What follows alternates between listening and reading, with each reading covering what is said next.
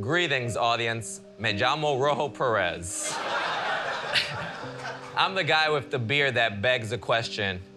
Can you be a hipster if you can't even afford to gentrify your own neighborhood? I have a mismatched style that makes it so you can't even tell what decade I'm ruining.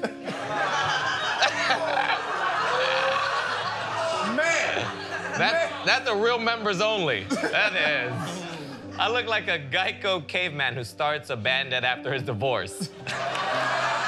That night is when I found out I was the only member of members only.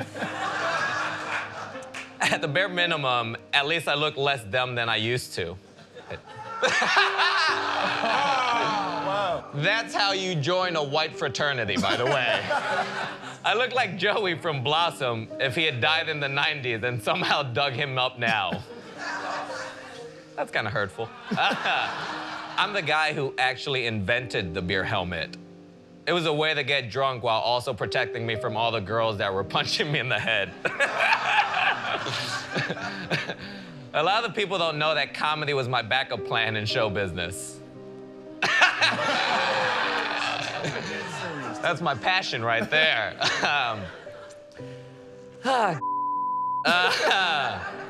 I look like a bellhop in a Roach motel. My name is Rojo Perez, and I just got knocked out.